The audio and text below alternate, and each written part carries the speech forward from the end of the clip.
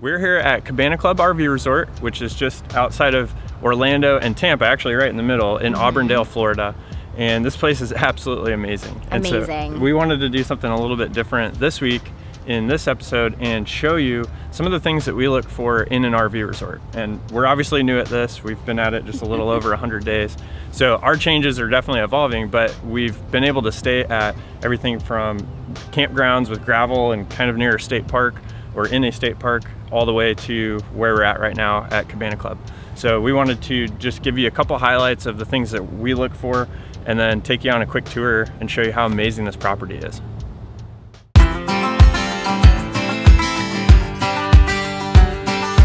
Hey y'all, we are Sean and Christina, and this is our therapy dog Nash. We left our home in Nashville, Tennessee to travel the US in an RV and shine a bright spotlight on the incredible work that therapy dogs do across our country. Now, as Sean already mentioned, Cabana Club is absolutely amazing. It is. And we really want to move here. But we're gonna walk through 3 key details that we look for when staying at an RV resort. The first is amenities, second is community, and third is attention to detail. But those are in no particular order. Yeah, and they're all equally important, I would say. And as we've been really learning this as we go, it's been evolving a little bit. And this is where we've landed for now after seeing a few examples of this and how important these are to us and how important they are to other people too. And so we're gonna give you more detail about all these, but we're also gonna get perspective from different couples. Yes. Because we are in our early 30s and married, but we don't have kids yet. And obviously we have Nash, which I guess he's our kid. Totally a kid.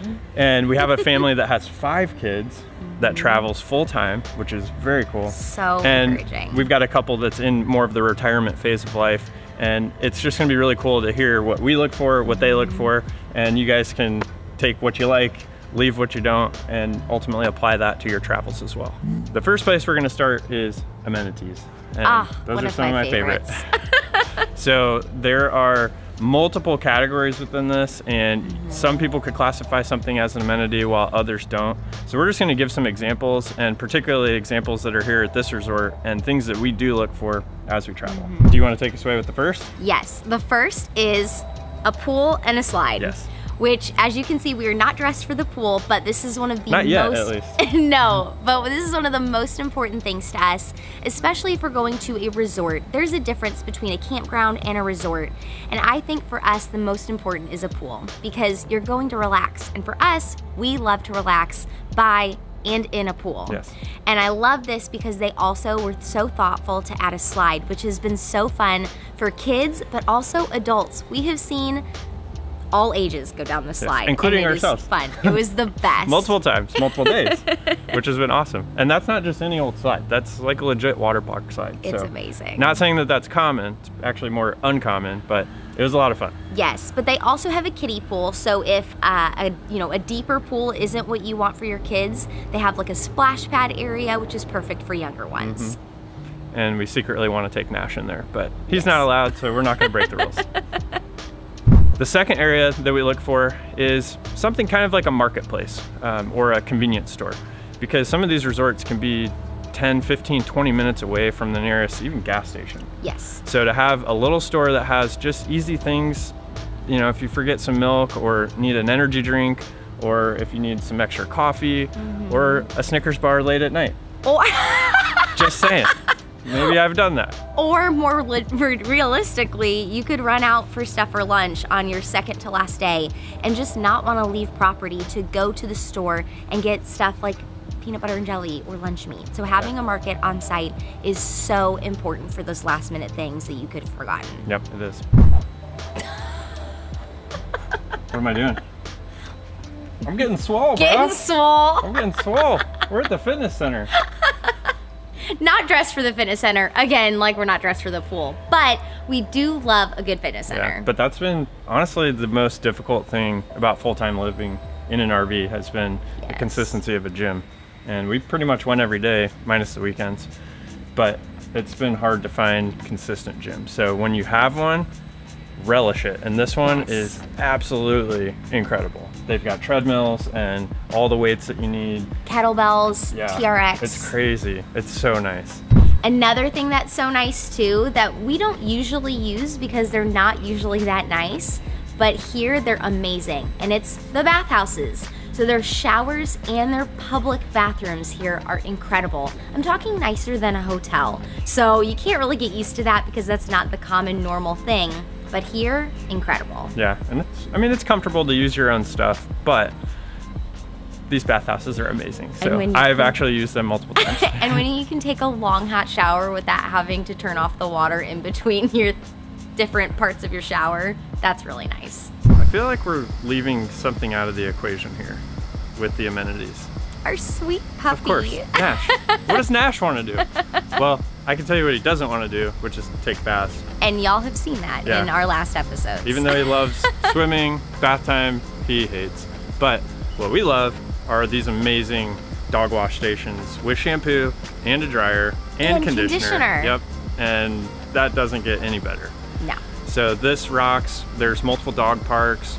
A lot of times the dog parks will be more dirt or mud than it is grass, but here they actually have turf on one of the dog parks, and then the other one's actual grass. So you get best of both worlds, and the dog is happy pretty much no matter what. So. And it's really sweet to see Nash run around because it helps us because he gets all of his energy out. That way when he comes home and back to the RV at night, he doesn't want to run around like a crazy man. Exactly. Now we all know that when you go RVing, you want to bring all of your friends and family. Everybody. But the worst part is that not all of your friends and family have RVs. So what do? The best part about Cabana Club and a lot of other resorts across the country right now, they're adding cottages and tiny homes on property so that you don't have to worry about having an RV or not. And it's really nice because they're basically like an Airbnb property where they've got dishes and refrigerators and just everything that you need to have an awesome weekend. You don't have to worry about bringing anything other than yourselves and food, and you can just have an amazing time together, enjoy all the amenities together, just like you would having an RV here on the property. The next thing that we look for is community. Now, community is really important to Sean and I because we love people. It's kind of what we do. And Nash loves people. He sure does. And that's all about what we're doing on the Paws for Love tour. So what we're looking for is people that are out of their rigs and on property, talking and hanging out and doing life together. And here at Cabana Club, we're seeing that everywhere we go. Every night. Every night. Till like 10. It's awesome. The best. It's way past our bedtime, but we have been loving that. But what we're seeing is people gathering around fire pits. They're bringing in food trucks every single day almost, at least on Thursday through Saturday. And that really brings people out, and it's really helpful to get people talking and a little bit out of their comfort zone. Yeah, and speaking of community, we had some people walk by us and wave. So. I was literally like, who are you waving to? That's what we love though. That's the best part about being here. It is, and there's so many activities to do with kids, which is another thing to look for. Again, it's not something that we're looking for right now, but it will be soon. And it's been really refreshing to see how much— Wait, did you just say soon? That is not a pregnancy announcement, anybody. Okay. Hopefully, maybe soon. But we really love it. It's been really refreshing to see that they're pouring so much into their kids' activities at night so that parents can unwind and their kids can have a great time in a safe environment that they've really thought through, which I love. Mm-hmm. Last but certainly not least is attention to detail. And some of the best things in life come from the smallest little decisions and things that go into making up an amazing experience. And it is no different when you're looking at RV resorts. And we like to say it's all about the experience. And all about the experience. You can thank my parents for that one. I like to think I started it. It's a battle, needless to say. It really does make a huge difference. And so what we really loved, specifically here at Cabana Club, that we've never seen before, and we noticed it right when we got on property. Literally instantly. And they will a golf cart escort you to your space, which helps you so you don't make the wrong turn, and so you're pulling in the best way, and that you don't have any issues hooking up. Now, once we got escorted to our space, we immediately noticed how big the spaces were. They were huge. We could fit a truck in front of and behind our RV, which is so rare. I have never seen a space this big, and it's been so nice for us to spread out and really just give ourselves some breathing room. Now, what I really love too is the fact that they have gone above and beyond here at Cabana Club, and they've added turf and a giant oversized patio equipped with a grill, if you didn't bring your own, to really just give yourself some space to spread out. And what's really cool about that too is around the concrete, which often can be dirt and it gets muddy when it rains, they actually did seashells. Which is so cool. Florida and so cute. Who likes a dirty property? No one. I don't know if anybody raised their hand for that. No, I don't think anyone did. The worst part is when you walk in, especially to the laundry room, and it's filthy, and you can tell that it hasn't been cleaned in months. Especially with everything going on, we are heightened to cleanliness. And what we really love about Cabana Club is that someone is always cleaning. They're wiping down chairs, they're wiping down the countertops, and it has made for a huge difference in the way that we feel and our comfortability here. A small thing but big thing that a lot of people don't think about, and frankly, until you're living in an RV, either part-time or full-time, and traveling quite extensively so that you have multiple experiences at resorts or parks, is the placement of the sites related to the sun. So when you're late in the afternoon and that sun is beating down and it's really hot, where is your RV's position so that where is your shade gonna be? Because that's the beauty of how big these things are, is it can actually provide a lot of shade. So these sites are all set up. In Florida, obviously it gets a lot of sun and it gets hot, but in the late afternoon, it's on the back side of your RV so that your whole patio is shaded, whether you have an awning or not. Now, everything that we've covered is what we look for in an RV resort, but we want to hear what other families and other couples think too. So we are going to talk with Brent and Brittany, and they actually full-time with their 5 beautiful babies. And we're also going to talk with a really sweet couple that's in the retirement years of life to get their perspective and what they think. So let's head over to Brent and Brittany's rig and see what they think. So we have been having such a good time here at the Cabana Club RV Resort. Usually we like to come to places like this resort style feel, every so often when we get away from like our regular full-time life. It's a good vacation. It's a good vacation. Some of the things that are really important that we look for are just like safety. With having 5 kids, it's really important that we feel safe enough to be able to let them ride their bikes. Yeah, like leave them here if they want to be in here watching a movie while we go hang out with other people. And that has definitely been like so important here, and so nice that we can just, you know, hang out and not feel, you know, unsafe. Yeah. Big spots for us, because we're a big rig, we're considered a big rig. So being able to easily get into your spots, and which was really easy to get into this spot. And what's nice here is they direct you to your spot, so there's not this amount of time where you're driving around looking, okay, where am I supposed to be at? Check in, they take you right to your spot. Yeah, and we have 2 really big vehicles, and so we were able to just pull right in and have both of our vehicles. Sometimes at RV parks we actually have to park one of our vehicles like way off, and then the overflow. And here we've been able to park both of them here, which has been really nice. Then another big thing for us is a clean park. Again, we have 5 kids. This is our home, so we want to be somewhere that's clean. We're not like camping where it's like camping. Like, this is actually like our home where we, you know, do all of our things, where we work and homeschool and all that. So having a clean park where there's not like trash everywhere, and they're really good about it's cool because you can put your garbage out in front or behind, and they come and pick it up for you in the morning, which is so nice.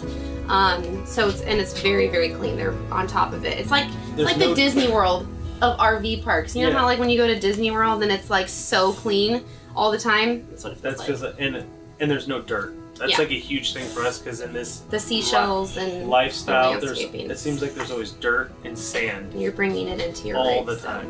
And what has been your guys' favorite?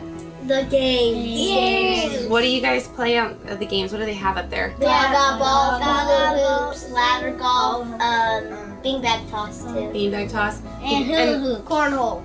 Cornhole. They've been like doing like 20 hula hoops at one time contests. Yeah, that was fun. And there's hammocks up there. It's such a cool little area to be able to just hang out there with the adults, and the kids are all playing. It's just a good relaxing. Yeah, like the community feel here is like top notch with their family. Their family is amazing. Their family, like parts of their family are always out there every night, and so we're getting to meet like individual people of their family.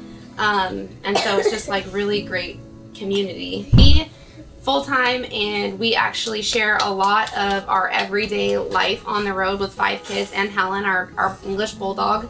on our stories on Instagram. So you can follow along on Instagram, and typically we'll update that throughout the day. And it's at Oils and Grace Tribe. And yeah, we just really love this lifestyle. Aren't their kids adorable? They're pretty cute. We have loved getting to meet them and spend time with them while we've been here this week. But now we're gonna go head over and see Jack and Patsy. They are a retired couple who are living full-time in their RV, but we wanna hear what they think about what they look for in an RV resort. Hi, we're Jack and Patsy Lawson, and we've been RVing for quite a while now and enjoying it. And this is the best place we've found so far. So we're still exploring. Yeah. We'll be leaving here at the end of April, heading out again, heading up east and back west, and looking for more adventures. First thing on me is I really like a clean restroom, clean showers. Laundry room. Laundry rooms. Right. And of course we got ours right here across the Right, street because here. we don't have a washer dryer in our RV. We thought, we don't need it. If we did it over again, we might get a fifth wheel with a washer and dryer, Got a small shower that works, but it's nice to get into a big one and really turn that water on.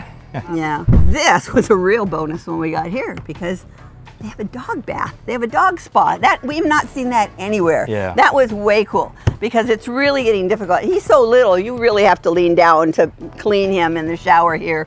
And of course, they don't like you to take him into the restrooms, the public ones. So that was really a bonus. And a dryer. They dry it. Yeah. They said I actually talked to the manager here. He said that they researched how do dogs smell so nice after they've been left. They go and get groomed at the groomer. And the groomer said it's because we dry them there.